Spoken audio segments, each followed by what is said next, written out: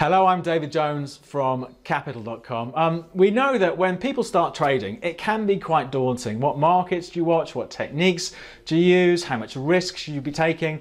So we thought what we would do is put together a series of questions in these videos, common questions that our clients ask, and also questions from somebody new to trading, Drew, one of my colleagues at Capital.com, so stuff that he'd like to know as well, and do this video as a Q&A session. Of course, if you have further questions that we've missed out, just leave it in the comments below. I do read all of them and I will get back and answer them. But let's kick this Q&A session off by handing over to Drew and starting off with question number 1.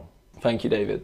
I hear a lot of people talk about trading and you hear it everywhere, but what actually is trading? So I suppose the flippant answer to what is trading, if you're familiar with investing, it's like that, but just a lot quicker. You know, typically traders are looking for shorter term moves in the market and shorter ranges.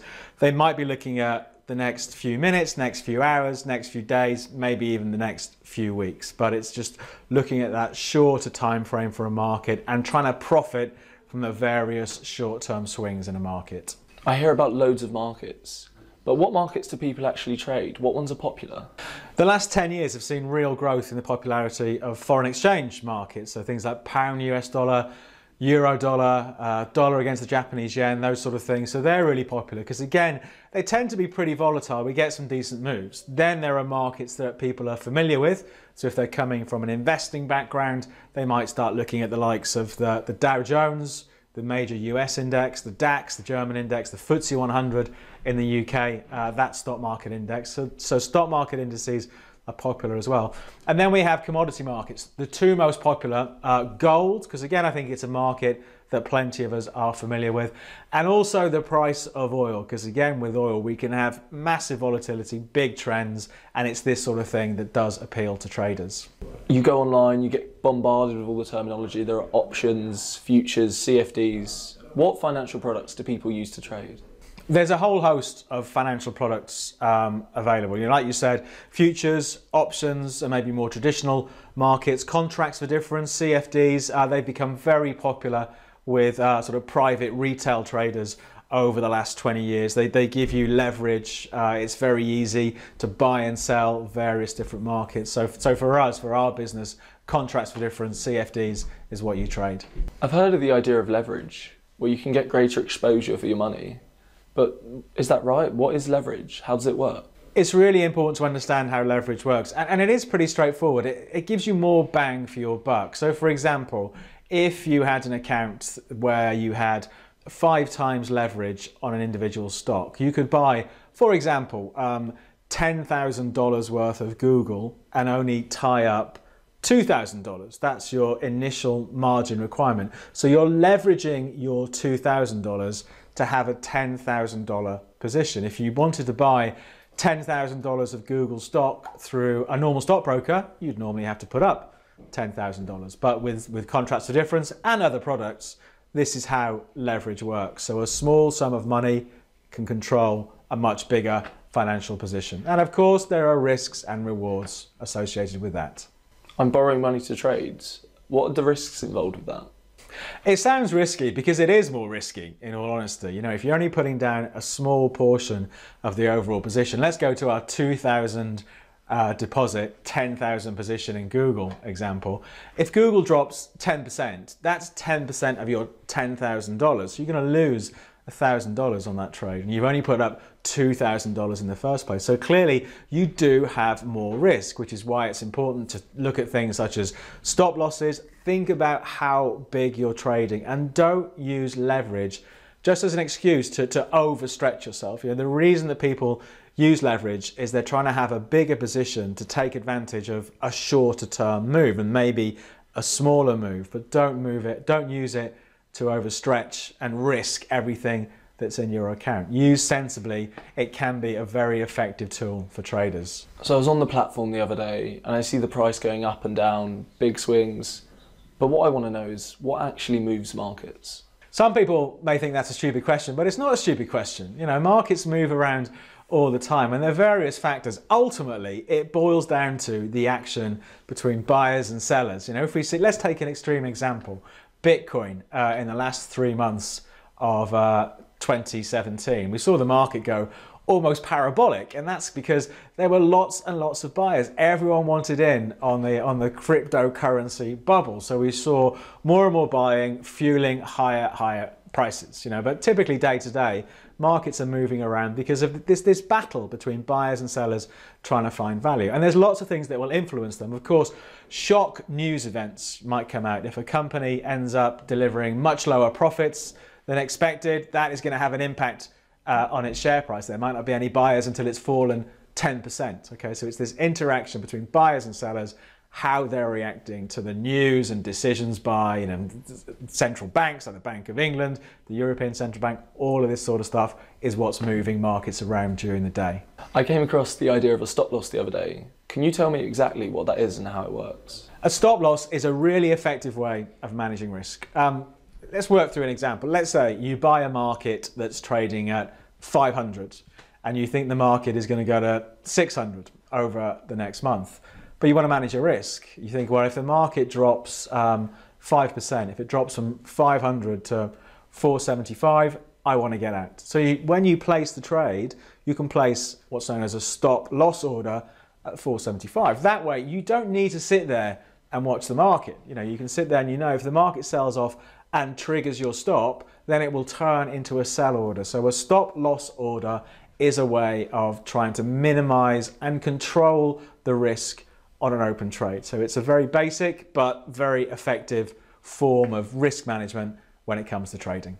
Okay, I understand what a stop loss is now, but how does a take profit order work? A take profit order is basically the flip side of our stop loss order. Let's say you buy something at 500, you think it's going to go to 600. You know, if you want to, you can place an order that takes profits at 600. So again, you don't need to be watching the market minute by minute, day by day if you don't want to. You know, you bought it at 500 and you set an order that just sits there, and if the market trades up to your level, your order will get executed and you will book your profit. So using limit orders, which is what they're known as, take profit orders, or stop losses, it's a way of maybe automating the exit of your trade, either for a manageable loss or hopefully for a profit. I've started looking at markets and there are so many. How do you spot a good opportunity to trade? That's really the $100 million question, isn't it? How do you spot a good opportunity to trade? It's not easy, but I think maybe the sensible way, if you're just starting out, don't try and trade everything. Don't try and follow 25 different markets. You know, I think there is enough that goes on week to week in markets such as euro against the dollar, the Dow Jones index, the price of oil. You only have to follow, you know, maybe just one market, you know, just to get a feel for how that market moves and where you think the opportunities could be. So I think there is definitely a learning curve in the beginning, but don't stretch yourself too thin. I think, first of all, focus on a small number of markets, maybe even just one, and get a feel for how that market moves, and think about where the opportunities might be in terms of the trends, recent trends in the market, trends in the time frame you're trying to trade, where you'd put your stop loss, and how it performs around previous highs and lows. And then hopefully you'll start getting more of a feel for the possible movements in the future for that market. I'm new to trading. I've done a lot of research about many different trading strategies, but I'm a little bit confused. What's a good trading strategy for beginners? I think the best advice I could give to beginners is keep it simple. And I think this is advice that people who've been trading for many years would also stress. I think the temptation in the beginning, there's so much to follow. There's news, there's company announcements, there's major economic changes. Then you start looking at charts. There are candle charts, bar charts, line charts. There's 100 different indicators. And I think the problem is, in the beginning, the temptation is definitely there to make it much more complicated than it has to be. So I'd say start off with a simple approach. Look at things like previous highs, previous lows, the trend. Again, we've done quite a few videos on this sort of stuff. You can find them on our channel. So I think to start off with your trading strategy, you should be able to boil it down to a few lines. It doesn't need to be the size of an encyclopedia to decide whether or not you want to buy or sell. Keep it simple. I'm familiar with the idea of buying low and selling high, But is there any way to make money from a falling market? I think plenty of people think that trading is about buying low and selling high. And of course, that is half the equation. The other half is that you can actually make money when markets are falling. You know, if you see a market that's overvalued, let's say when oil was $75 a barrel in October 2018, and you thought this is far too high for oil. If you think it's going to slide, it did end up sliding an awful lot after that, you can sell short. So when trading using products such as contracts for difference, you can trade markets in both directions. You're not just tied to buying first and hoping a market rises. If you think a market's overvalued, you can sell first to open your position and hopefully profit from the market sliding. So that's short selling. I often hear about people losing money when trading. But in your opinion, what's the number one biggest trading mistake? I think there are lots of obvious mistakes in hindsight that we all make at the beginning, but I think maybe the biggest one is where losses end up being bigger than profits. So for example, you know, if you're a typical trader just starting out, his average losing trade, when he's wrong, he or she loses £100, and when they're right, he or she makes £50. You can see there's a massive imbalance there. But I think this is a common approach for many people in the beginning. And I think what we have to do is try and turn it on its head. We need to try and aim to do trades where our potential profit is a multiple of our potential loss. So if we're taking on a trade with a risk of, let's say £100 if we're wrong, there should be a multiple of that, 200, 300, maybe even more in terms of profit if we're right. So it's making trades where the odds are more stacked in our favour. But I think that the common problem, major problem, is that for most people, in the beginning at least, losses tend to be much bigger than their profits. So that's a common trading mistake. What can I do to prevent that? We've done a series of videos on these biases, and you can find these on our channel. But I think it's, first of all, it's having a plan and thinking, well, I'll only trade when I've got potential reward much bigger than my risk. I'll put things like trend lines on my chart so I know which way the trend is. I'm not allowed to trade against it. I'll think about how much financial risk I'm taking on each trade in relation to the size of my account. So there are small steps that we can do just to maybe take more control of our trading and make sure we're not trading too emotionally and effectively just gambling and taking silly risks. I'm really interested in the idea of trading mistakes. Can you tell me a few more common ones that people make? There are lots of other common mistakes as well. I think probably one of the next most common is the inability to trade with a trend. And I think it's something we're all guilty of from time to time.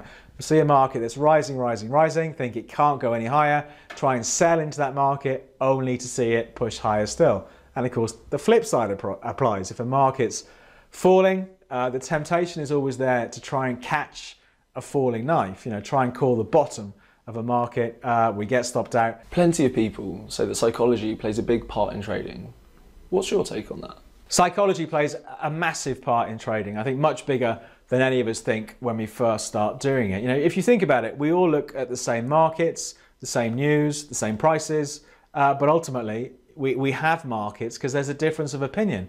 We have buyers and sellers. We have people who think that Bitcoin at 5,000 is too cheap, and then people who think it's too expensive. We have people who think gold at 1,300 is a bargain. Other people think it's just going to go sliding and fall off a cliff. So I think it's this difference of opinion, and our own psychology plays a massive part, particularly when it comes to profits and losses. You know, I said a bit earlier on, plenty of people end up having losses much bigger than their profits. And this is human psychology playing out yet again. You know, they see a market that's moving against them, they're losing money, and they want to stick their head in the sand in the hope the market will come back.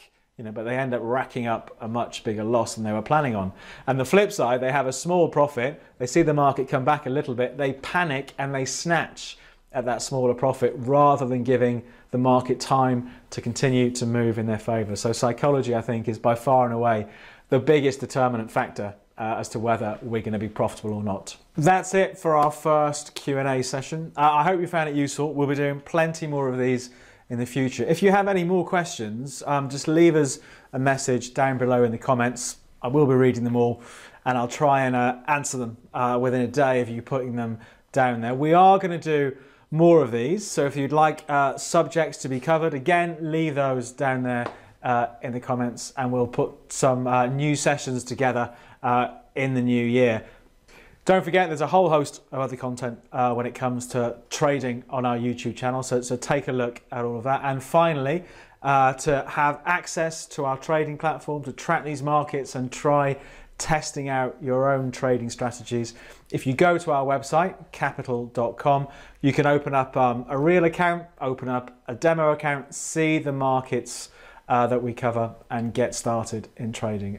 But for this, we will wrap things up there. So from me, David Jones, Drew, and Capital.com, good luck with your trading.